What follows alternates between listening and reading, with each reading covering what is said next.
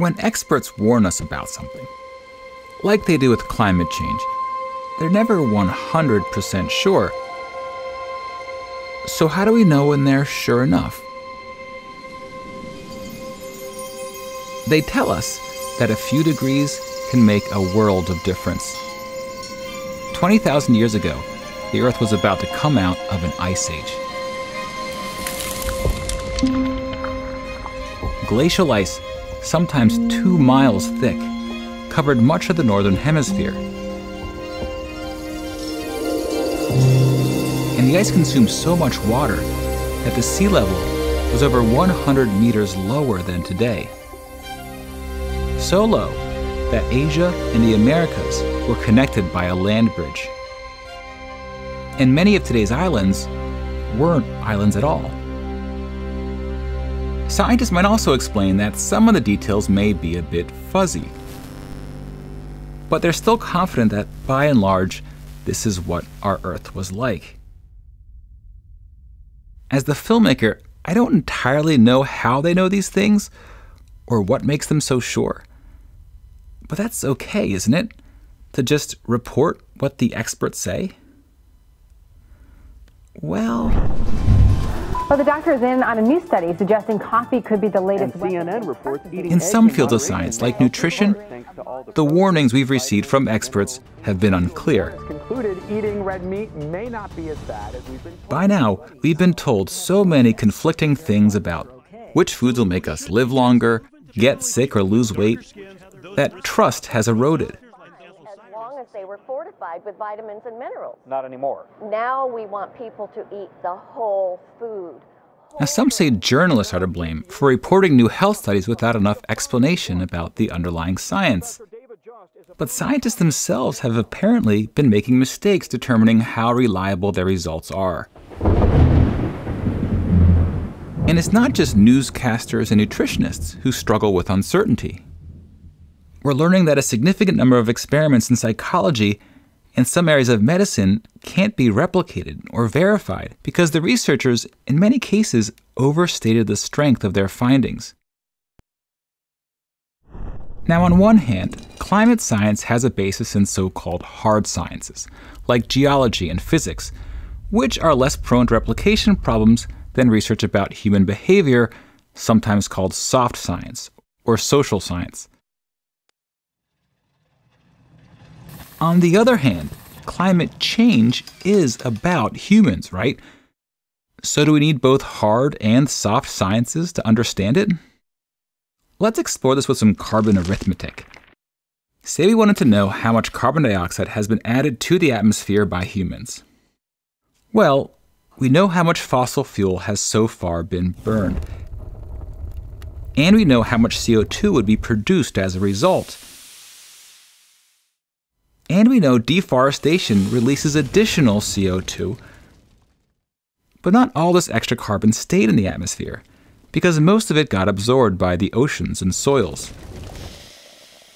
Now, there is some uncertainty surrounding these numbers, but ultimately we can check our math against air, water, and soil samples, grounding our final answer in hard science evidence. But we see the science get softer when we ask a different question. How much fossil fuel is left to economically mine and burn? The Arctic may hold a quarter of the Earth's undiscovered oil. Answering this requires making predictions about future discoveries, energy markets, and whether countries enact policies that somehow keep fossil fuels in the ground. How much California stands to gain if more fracking is allowed? Categorizing the sciences, like with hard or soft, can be useful if it helps us identify what research is more trustworthy. But people studying the replication crisis are still figuring out how widespread it is and what can be done about it. It's a big, active topic of debate. But I'm interested in how journalists and people like me are supposed to report on science given all these open questions. So here I'll share why I've come to believe that even when looking at climate research, the only way to learn how sure scientists are is to dig in a little and view their work with some healthy skepticism. So here we're looking at the Earth's temperature 20,000 years ago. The negative numbers indicate how many degrees colder it was in Celsius than the late 1900s. The temperatures are estimated by looking at ice drilled out of glaciers, as well as fossils such as shells that hold clues about the conditions when they are formed. And this particular data comes from a study that combines 80 temperature records from different locations. It's the most comprehensive study I could find for this time period, published in a major journal. The researchers averaged all these messy lines together, weighing them differently based on location and other factors, and they expressed their confidence level using a margin of error. In this case, with 68% confidence. But here's a case where the margin of error doesn't seem to mean that much. Because none of the climatologists I spoke to, including the authors of this very study, were 68% sure that the true temperature lies between these dashed lines. They all said it's probably lower. Because another study that just focused on the last ice age put the average temperature here. This ice age study is considered to be more reliable because it factored in more types of evidence and did more robust modeling. Margins of error can be skewed for all sorts of reasons, which is why talking to scientists can help reveal how sure they really are. And in this case, the climatologists were okay with me using the shape of this timeline, as long as it was shifted downwards to agree with the more reliable ice age temperature, and they were not comfortable with me showing numbers pulled straight from the single study. And I wasn't comfortable at first questioning numbers published by credible experts. But that's just it. To improve how health and nutrition get reported, journalists need to scrutinize, even filter what gets publicized, beyond just ensuring studies are peer-reviewed and published in a major journal. Which means people who aren't called scientists kind of have to be scientists. Now, error margins can be misleading for other reasons too. Certainty is often too complicated to be summed up as a simple number or phrase. For example, this graph may be too smooth, which is relevant to the climate debate. Short-term variations like this or this could have occurred, but the level of precision in the underlying data kind of blurs the image. Variations this big, however, are unlikely to have happened without leaving a mark in the natural record. But a smooth over line does show long-term trends, and you may have noticed the temperature has been creeping upwards. Do scientists understand why? Well, the Earth's orbit is composed of many different cycles of different duration. We experience the daily and yearly cycles in a dramatic way. But some more subtle repetitions occur over tens of thousands, even hundreds of thousands of years. And the accumulated effects of these long-term cycles tracks with evidence of ice ages, which you can see in some places, but in other places it doesn't line up that well. Well, that's because, scientists explain, the relationship is complex. The orbital changes didn't directly cause the temperature to rise because they didn't cause more sunlight overall to hit the Earth. They did affect the angle of the sun in a way that allowed more of it to reach the poles, which caused the glaciers to retract, which meant the Earth was less reflective, so it absorbed more sun. And there were new sea currents. And carbon dioxide levels increased, though scientists aren't exactly sure why. And all these secondary factors caused the average temperature to rise. Scientists say they have a pretty good understanding of this, but even when the world seems to be in clear view, the picture is always at least a little bit out of focus, obscured, distorted. Another reason scientists can't reliably tell us how sure they are is that often they don't know how close they are to the truth. And they're prone to confirmation bias, and often under pressure to publish noteworthy findings. Even the guiding principles of science itself aren't set in stone. Key concepts have been rebuked and revised. Until the mid-1900s, Scientists believe that discoveries are made by observing their surroundings and making logical conclusions, a process called empiricism. Then they realized that acquiring knowledge was a more imaginative process. To cut through the fog, scientists have to make guesses on top of what they know, and then test these guesses. So imagination, when paired with scrutiny, is central to the discovery process. And uncertainty, the very thing that clouds our view, also frees us to construct possible answers.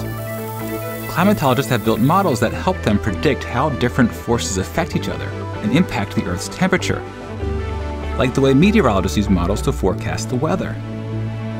They grow more certain when experiments confirm their theories, when different types of evidence agree, and when theories survive critical review from others. Plus, these models have been around long enough now that we can look back and see how well they predicted changes that have already occurred. Now let's shift gears and look at what humans were doing since that last ice age. Shrinking ice sheets allowed humans to cross that land bridge we saw earlier between Asia and North America. Sometimes melting glaciers would collapse, causing massive floods or abrupt sea rise. Farming would ultimately lead to the birth of civilization, which spread slowly across the globe.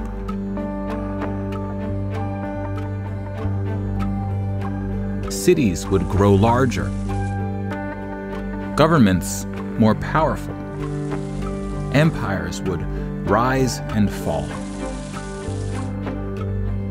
So much history happened through these centuries as territories were settled, conquered, reconquered. Big discoveries would change the world. But from a core numbers perspective, the really big changes were about to happen somewhere around here. Something dramatic happened. The Age of Enlightenment and the Industrial Revolution. Now, some say the Enlightenment began around here, but never ended. It marked the moment we rebelled against so-called authorities of truth, primarily religious institutions and monarchs. And the result was a period of unprecedented discovery. Scientists will say they're different from authorities of truth because they don't want others to take them at their word. They encourage fellow scientists to challenge and test their explanations. As for non-experts, we've discussed how problems can emerge when journalists treat experts like authorities of truth. And there's a growing concern that, for the public, trusting or distrusting scientists is becoming a matter of political identity. Caveats aside, the scientific revolution corresponded with an enormous uptick in human well-being. Advances in medicine, agriculture, and sanitation allowed us to live longer and healthier lives. Our population exploded. Some might say we thrived. But population growth combined with the Industrial Revolution had environmental consequences. The amount of carbon dioxide in the atmosphere began rising due primarily to the burning of fossil fuels.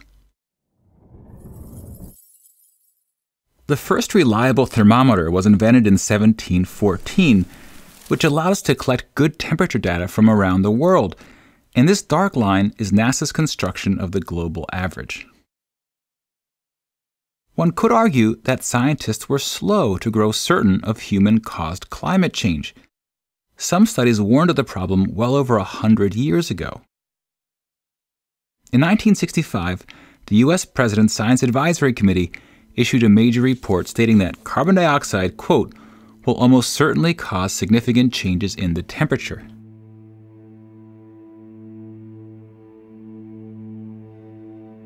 Since then, the Earth's temperature has been rising.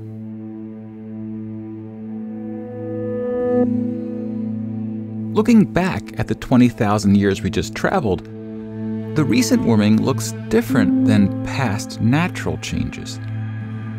Now, I've made a point to highlight uncertainty that clouds this chart. Other skeptics have raised other questions, some credible, some not. But you're not a reasonable skeptic unless you're willing to size up your doubts with the larger picture of truth. Uncertainty may not translate into simple numbers, but we can still gauge, as best we can, whether there's enough of it to change the picture. Even compared to moments when we were exiting the Ice Age the most rapidly, today's rate of warming is of a different magnitude. And it started abruptly, when, according to the cycles, temperatures should be flat or waning. And still, scientists were able to predict it, and they explained it with evidence and reason. Now, to estimate future temperatures, climatologists must rely on their models and make a number of assumptions, one being human behavior. This scenario, by the International Panel for Climate Change, assumes we make no new efforts to reduce carbon emissions, whereas this one assumes we make drastic cuts, enough to keep temperature rise to 2 degrees above pre-industrial levels. And the gap between these scenarios highlights uncertainty stemming from the fact that we don't know what humans are going to do, the realm of soft sciences. But what about uncertainty stemming from the hard science? Well, the IPCC projections do specify a margin of error, which here they get by comparing the temperatures submitted by the teams of scientists behind the IPCC, who've each crunched their own numbers. And if this chart looks messy to you, it is. Depending on how the teams designed and configured their models, they got different results. But you can see consistency too. All the teams found that greater carbon emissions will result in significantly higher average temperatures. So even if models can't simulate reality perfectly, they can do it well enough to help us learn and solve problems. And here they're helping us figure out what we need to do to bring our planet's runaway temperature under control. Now, some have argued that because uncertainty exists in the hard science, we should hold back our efforts to change our behavior. In fact, here are examples when prominent figures in the US have pointed to uncertainty as a reason to defer policy. Now, if you pause and read about these cases, you might find that many look more like political maneuvers than honest arguments about the science. Still, uncertainty is a prevailing theme of the climate debate. And refuting these arguments with reason takes some work, especially because uncertainty is confusing even for the experts. A simpler rebuttal is to say we just need to trust the scientists. We can point out that they know the subject matter, that there's a consensus within the field, and a peer review process, and that credible institutions back their claims. Now notice, these arguments are all about endorsing the experts, not about the merits of what the experts are saying or the science. There are lots of good reasons to trust experts. I mean, we have to. Our society functions thanks to specialized occupations. But when somebody questions whether a finding is true, saying trust the scientists is a problematic answer. Because we know individual scientists are fallible, and that individual studies have made false claims.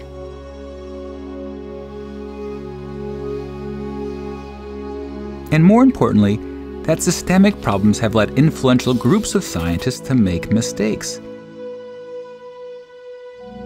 And we know that the scientific revolution was built on the idea that we don't take people at their word, because we reject authorities of truth.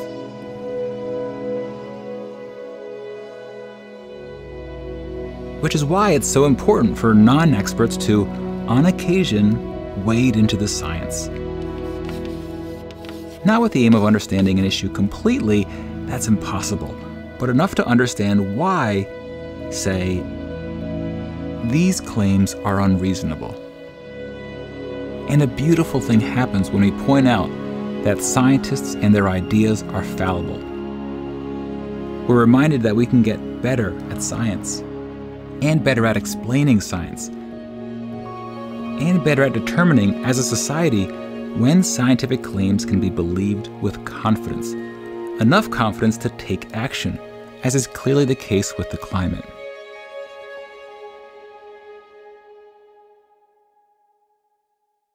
Mind you, people with and without PhDs are prone to overconfidence when predicting human behavior. And this false sense of knowing people can take many forms. I personally struggle with climate defeatism, a feeling that this line has already been drawn. Since, realistically, humans won't change quickly enough to dramatically bend its shape. And without a drastic bend, efforts to fight climate change will only delay the inevitable.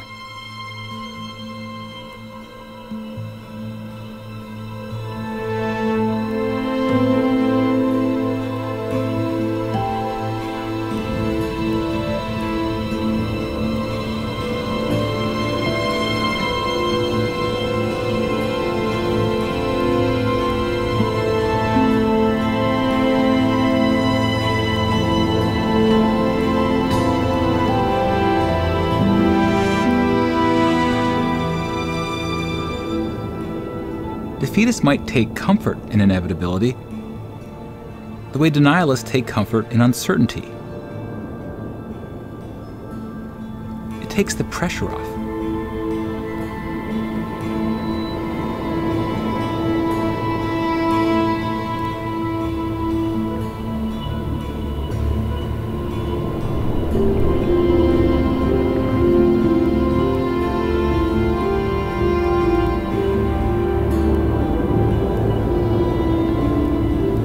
We defeatists may call ourselves realists, but really, we're just overly certain.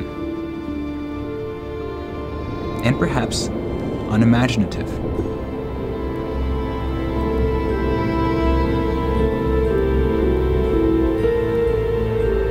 Scientists a century ago, the empiricists, were wrong about how discoveries were made, because they didn't appreciate how important imagination is.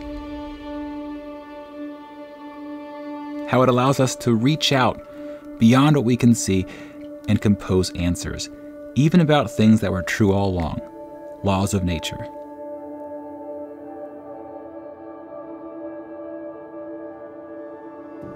So surely imagination, grounded in hard science knowledge, can be of use when forecasting a future of our own making.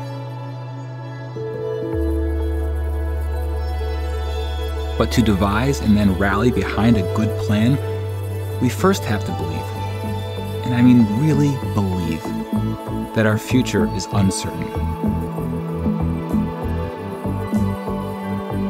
Because only then might we be so bold as to shape it.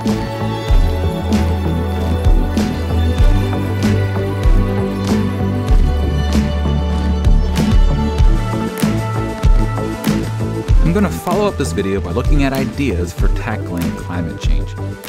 And when I say look at, I mean skeptically scrutinizing the numbers. Please follow me on social media and consider supporting my work on